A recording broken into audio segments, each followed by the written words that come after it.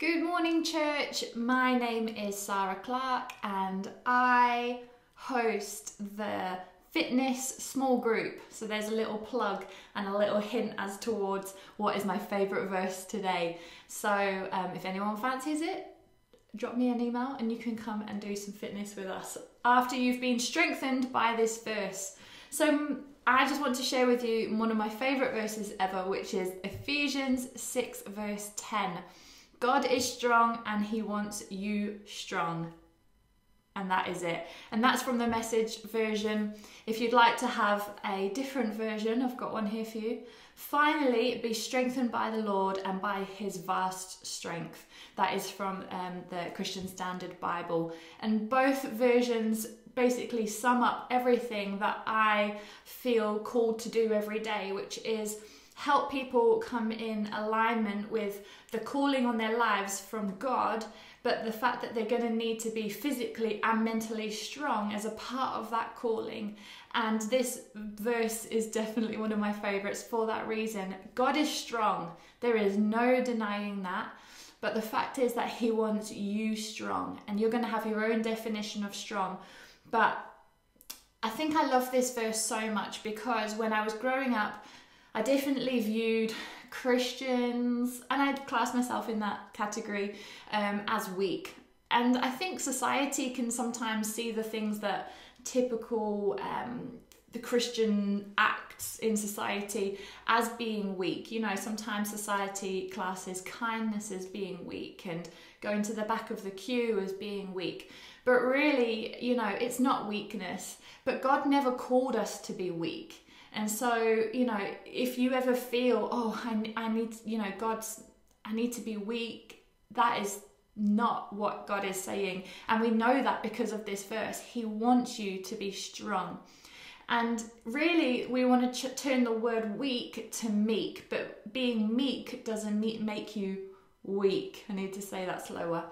So the word meek here really means humility, but not just humility, but also knowing where your strength comes from. So you are strong, but your strength comes from God, and that is meek. So we are called to be meek, but not weak, and we are called to be strong. So in our strength, as long as we know where our strength comes from and we call upon God as our strength provider, then we are surely going to be strengthened and find the path of that we are called to be walking along easier, because we can handle it.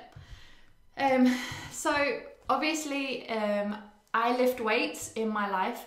I mainly do it for to try and conquer low moods, but ultimately when you lift weights you tear muscles, so you're breaking your muscle down for it to only then be strengthened by making more solid connections, and then ultimately making the muscle bigger but making it stronger. And so really, I'm sure there's going to be some instances in your life where you can see that God has kind of teared your muscles slightly, you know, in lockdown or in dramatic events or family issues. There's been times where your muscle has been torn, but ultimately God has done that for a plan and for a purpose, and that is to make you stronger. And so, you know, there's two aspects that we can pull from this. I actually have struggled with this a little bit, you know, where everything in my life is about getting stronger, building strength, sleeping better so I can get stronger, eating better so I can get stronger. Sometimes I can feel myself leaning on my own strength too often and forgetting where my strength comes from. So I just wanted to put that, if that kind of pulls some chords in your heart today, I want you today to try to remind yourself, where does my strength come from?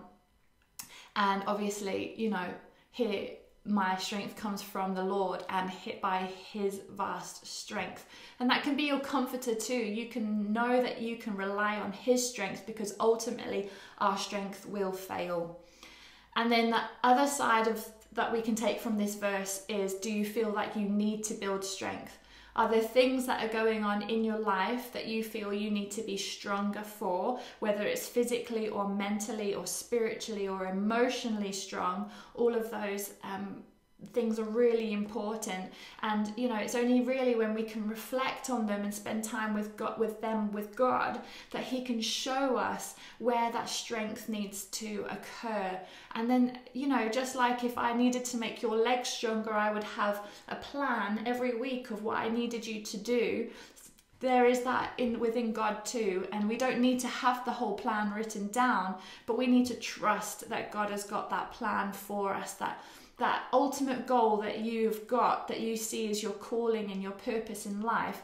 God is taking you on a road to get there, and don't worry, because he can see all the mile markers before you can. And then when you reach that destination, I don't think there is a destination. You will keep going and keep getting stronger. But remember that your strength comes from the Lord.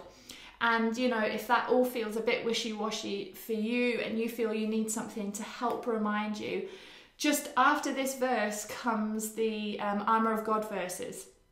So, put on the armor of God, and it goes through the different items that we can put on, and obviously we're not going to put them on physically, but if you could maybe make that a part of your morning routine, as you put on your trousers, you can declare that you're putting on the armor of God. And when you're putting on your makeup or whatever it is, you just remind yourself that you're putting on the armor of God, and you go through the things that he has given us in order to fight certain battles. So yeah, you're warming up in your day today. Put on the armor of God.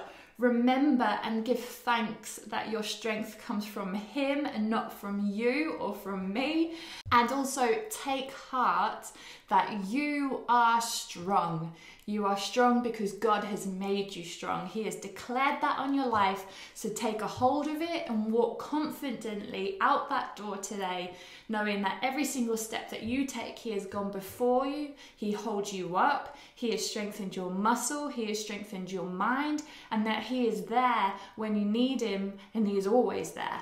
So yeah, let me pray for you this morning. Father God, we thank you so much that you are our ultimate strength, that there is nothing stronger than you, nothing, we can only dream of diamonds, but Father God, you are stronger than that. And we just thank you that you impart some of that strength on us. We thank you for the lessons that has, come into our lives so that we can gain that strength, we can build that muscle. And we pray, Father God, that as we go through the day today, may there be some awesome reminders that you are strong, and therefore I am strong, and that when I don't feel strong, I can lean upon you even more, and my strength comes from you.